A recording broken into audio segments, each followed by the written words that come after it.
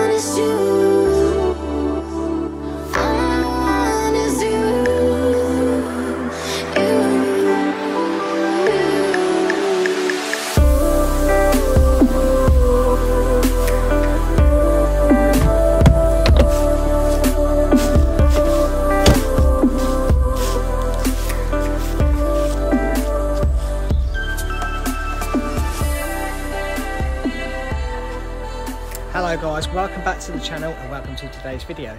Now today we are at a friend of mine's. Now he has an absolutely incredible collection of classic and extremely rare cars.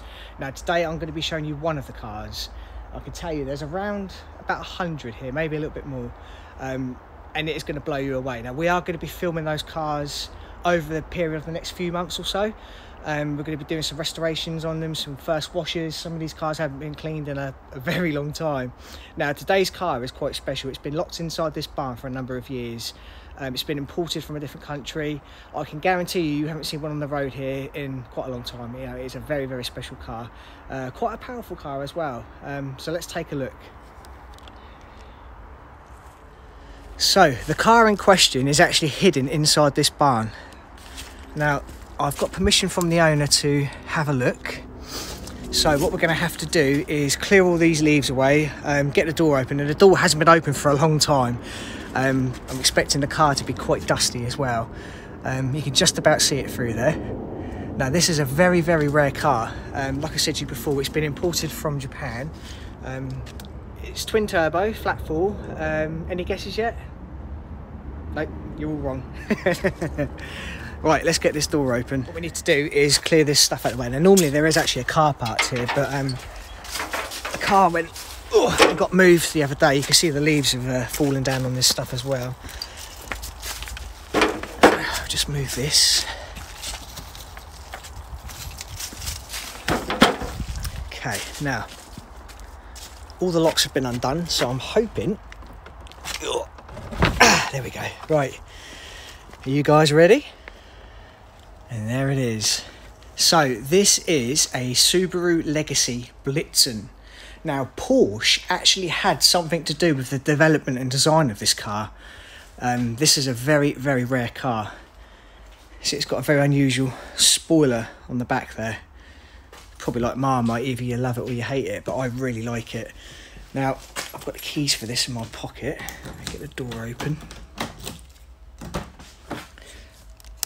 The light on so you guys can see.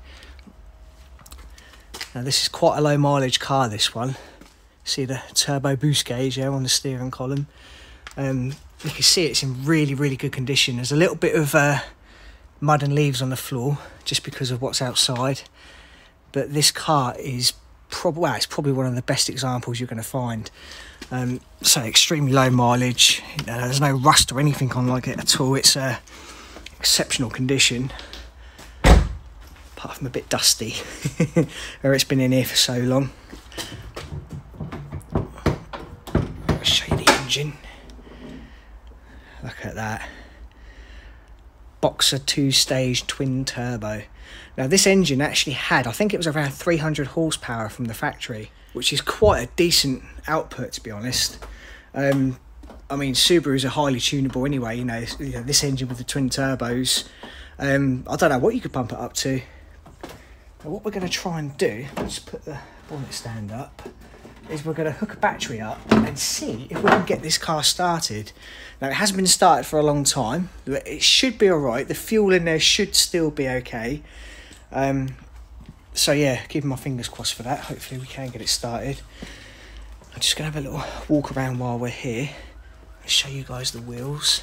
See the brakes are a little bit rusty, and the tyres, obviously it hasn't moved for a long time, but the bodywork is in exceptional condition. You know, you got this car outside, gave it a wash and polish, it would come up really, really well. You can see where it's been in here for quite a long time. Now it's quite a tight building this. It was actually used as a spray booth. So there's no like open windows or anything, you know, there's no air movement in here really. It's quite a good place to keep a car. Let's just have a little look in the back. Joe, that's quite funny. I've actually had quite a few Subarus in the past, and that sounded exactly like an Impreza when I opened that then. It's funny how similar they are. Look at that, still got the original toolkit there. The spare wheels probably under there too. Yep. Doesn't even look like that's been used.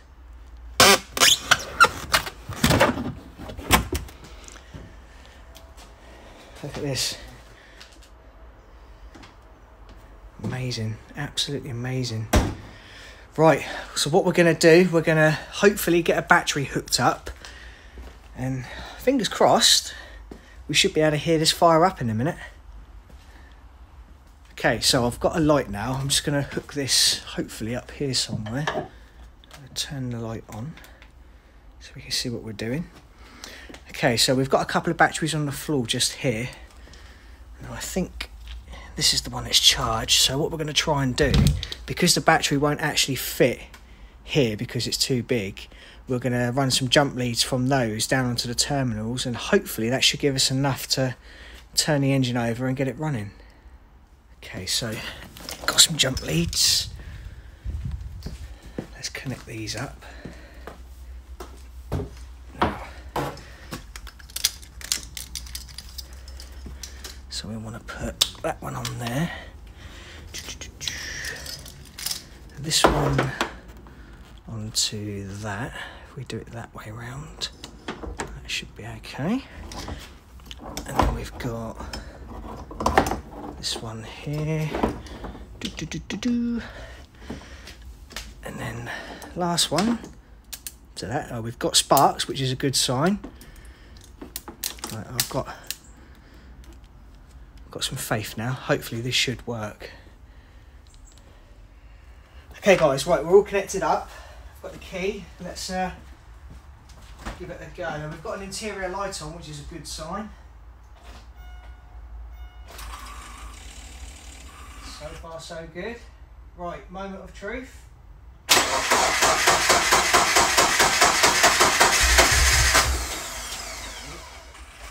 Another go.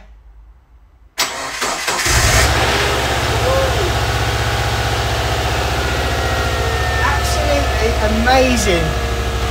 Wow. To be fair, I can't believe how easy that went. Oh, just listen to it. It sounds absolutely beautiful.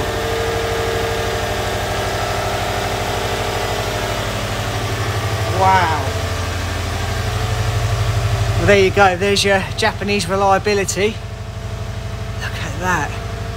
No warning signs on the dashboard. Stereos come on. Interior lights still on, obviously because the door's open still. Wow. That sounds absolutely amazing.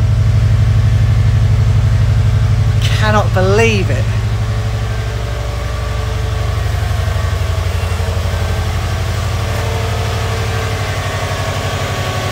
The lights are on, look at those HID lights. Wow. This is so cool. I can't believe how quiet it sounds. It's just absolutely perfect. There's no nasty engine noises. It's just burbling away. Absolutely beautiful.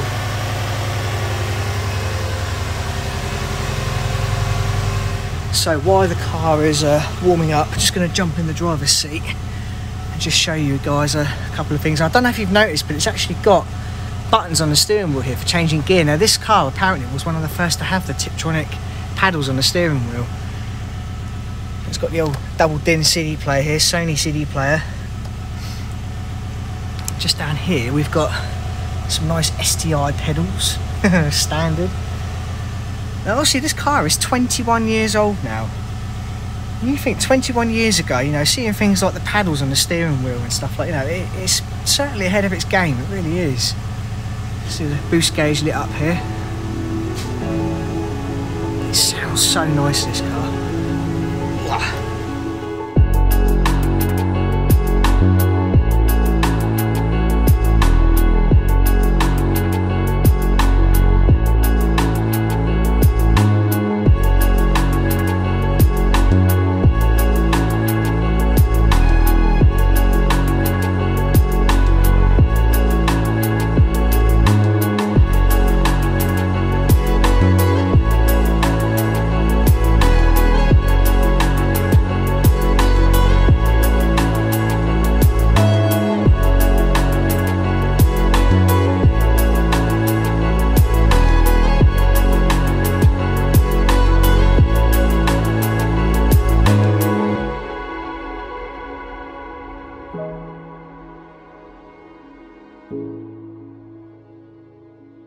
Okay, just turn the engine off.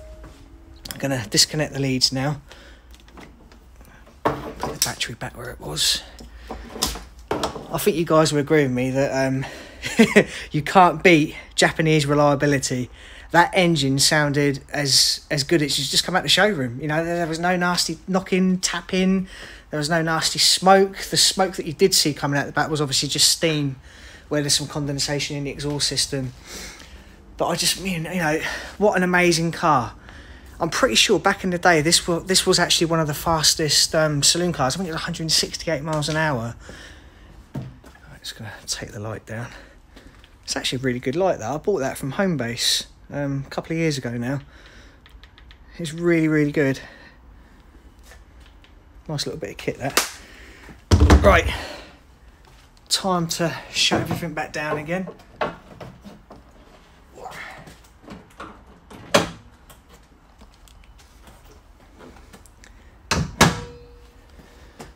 What a beautiful car. Absolutely beautiful car, that. Now, guys, if you think this car's good, all I can say is wait till you see the others. Now, what we're going to be doing is filming. We're not going to be doing one by one, but we are going to be doing like them in stages. So we're going to start with the bottom ones first, which is this, believe it or not. And we're going to work our way up. So the cars are gradually going to get better and better and better. This is an amazing car, but guys, wait till you see the rest. I promise you, you are not going to be disappointed. Okay guys, well it's time to shut the door on the Blitzen Legacy. Tuck her away for the winter, she's nice and warm. Now, like I said to you before, we've got over 100 cars here. Now, I'm not going to spoil it all and just do it in one video because it'd be a waste. You know, the cars we've got here are so special and so rare. I can promise you, some of these cars here you've probably never even seen, probably didn't even know they existed. They are that rare. Now, I hope you've enjoyed today's video. Please like and subscribe. Please go and check out the Instagram, which is the _. Don't forget to check out the website where you can buy your merchandise from. We've got some hoodies and some t-shirts in there at the moment, but we are going to be putting more stuff on there. We've got so many cars here, and I just cannot wait to show you what's here. See you on the next Explore soon, guys.